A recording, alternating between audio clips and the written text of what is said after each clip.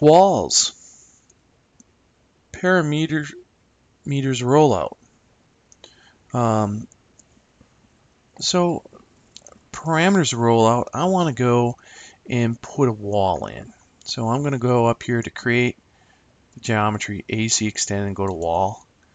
And down my parameters, it has my width and height. So I've been putting in 8-foot wall exteriors, but now I want to put an interior wall in.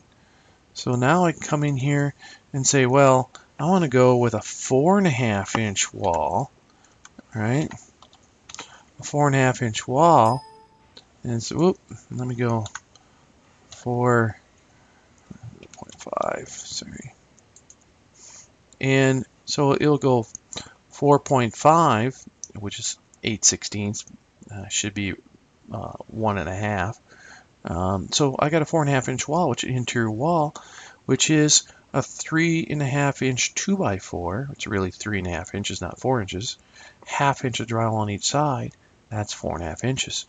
So now I'm going to come over here and draw, but I have justification. So let me just go in here and I'm going to click, and I'm going to make a little room here, and I'll hit escape, and I created some walls there. And I'm going to do the same thing again here. I've got a 4.5-inch wall. This time I'm going to change the justification to the left side. And so now what's going to happen is the wall, as you can see, is getting built on the right side of my line. Because we're over here, it went right down the middle.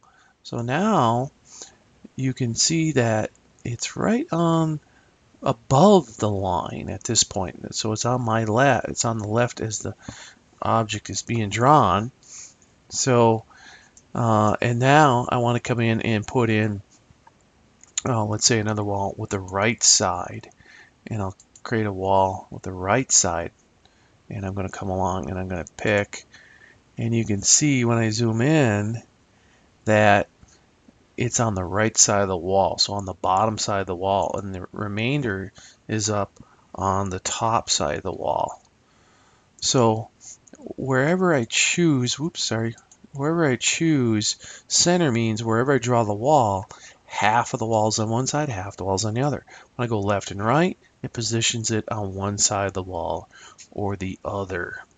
So that's our parameters rollout, and it allows us to control our height of the wall, our width of the wall, and our justification.